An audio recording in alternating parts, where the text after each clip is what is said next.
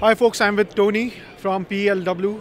So he will introduce yourself. Hi, Tony Isaacs, PLW Modelworks.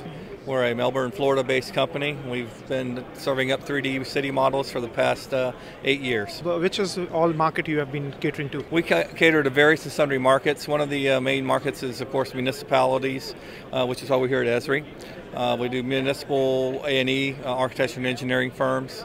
Use them in support of cities and counties also. How your content is different from other CAD or 3D model providing companies? What we're known for in the industry is our resolution and our accuracy. I mean, if you can see back here on this monitor, our models are photo accurate.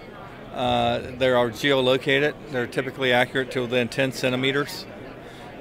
And there's a lot of detail that you won't find in other model providers, and they're true 3D models. So what is the complex mechanism which you are using for making such an accurate and such viable models? Basically what we do, we have a series of software that we have developed in-house. It's proprietary software.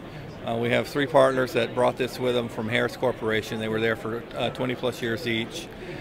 We start with aerial imagery as our what we prefer to use, and that's what these models were created with.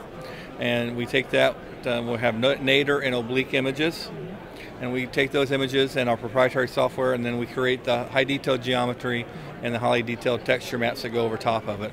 We also supply ortho-rectified ground imagery underneath the model footprint that a client orders. I can find out that that's perfect, clear to understand the things. And also, beside the US market, which all market are you catering to? We have models in about 21 different countries. So we serve Asia, we serve over in Australia, New Zealand, Europe.